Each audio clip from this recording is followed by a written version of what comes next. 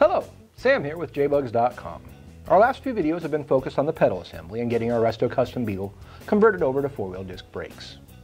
With the process of the pedal assembly rebuild and installing new cables covered, we can finally address installing a new large bore master cylinder. This process was filmed along with our last few videos, so the pedal assembly was out, but the master cylinder can easily be removed with the pedals in place. Our Beetle does not have a fuel tank in it, which makes accessorying the master cylinder much easier. We also have the front wheels chalked, and the back of the car is up on jack stands. Inside the car, the two 13mm bolts that hold the master cylinder to the firewall are unthreaded and removed. Then, underneath the hood at the front of the car, we disconnect the front to rear brake line from the master cylinder. The brake light wiring and the other two brake lines were removed when we installed the front disc brake kit. The master cylinder can be removed from the firewall. That may take a good tug to remove it, and a hammer may help a stubborn master cylinder break free, and others may fall out as soon as the bolts are removed. Now at the workbench, we can prep our new master cylinder for installation. We're going to be installing an empty, dual-circuit, large bore master cylinder in place of the stock single-circuit master cylinder. Since the original Reservoir only has one feed line, and we need to supply two circuits, we'll use a direct mount brake fluid reservoir and fill it with the stock reservoir. We use a knife to open up a hole in the top of the reservoir for an early master cylinder grommet. The plastic shavings are cleaned off, and the reservoir is blown out, and a new grommet is placed in place. To install the direct mount reservoir to the new master cylinder, we have to remove the stock plastic inlets, which are twisted and pulled out, so that the new reservoir can be pushed in place into the grommets. The reservoir will be pulled in and out a few times during the installation, but we'll leave it in place for now. Now, two new brake light switches are threaded into the bottom ports of the master cylinder and tightened. Note that no thread sealant is needed on any of the switches or the brake lines. At the front of the car, the new master cylinder is set in place on the chassis at the front firewall. If your pedal assembly is still in place, an assistant inside the car can make sure that the push rod is lined up correctly.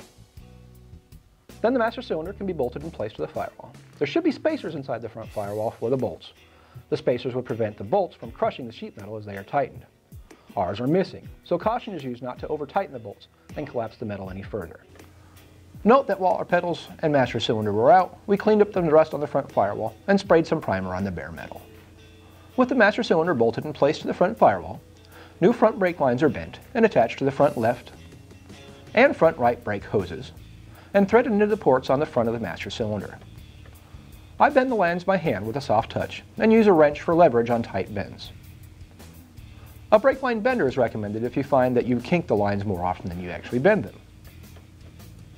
At this point, we could hook up the front to rear brake line, but as there was a lot of rust and pitting on the original one, we decided to replace it to be safe. So inside the car, the remnants of the old carpet were removed, along with the rear left kick panel, to expose the edge of the tunnel on the left side of the car. The brake line, of course, attaches to the master cylinder to the front. It comes through the firewall, around the pedal assembly, and runs along the tunnel to the rear of the car, through the back of the floor pan, and then connects to the rear left brake line T underneath the car. A flathead screwdriver is used to scrape all the seam sealer off the pan along the tunnel to expose the brake line tabs on the tunnel.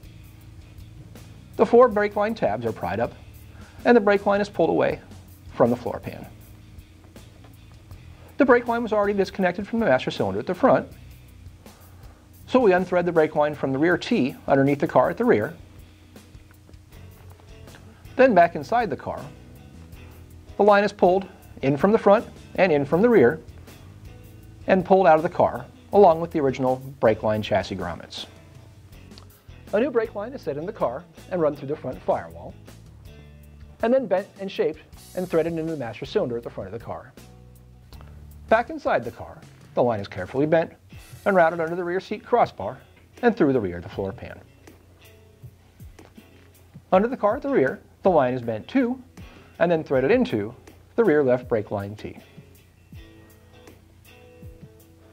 Now that both ends of the line are attached inside the car, the brake line is carefully positioned along the tunnel. I start from the back and carefully route the line into place, bending the chassis tabs down to hold the brake line in place as each one is passed. At the front, the brake line is routed around the pedal assembly and carefully shaped and bent against the floor. Then new brake line to chassis grommets are installed at the front and at the rear. At the master cylinder, the brake fluid reservoir is pressed into place, so we can set up the stock feed line from the original reservoir. A new stock brake fluid reservoir is mounted in the back of the spare tire well.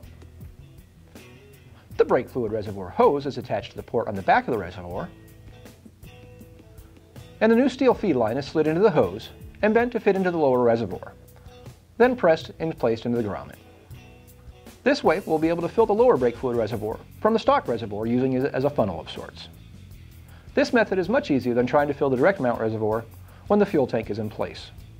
And it uses the stock components which the car is already set up for. And with the reservoir hooked up, we are now ready to bleed the brakes. Keep an eye out for that video, where we'll finally wrap up our 4-wheel disc brake conversion. While you're waiting, head over to JBugs.com, check out some of our other videos, and browse through thousands of parts and accessories for your vintage VW.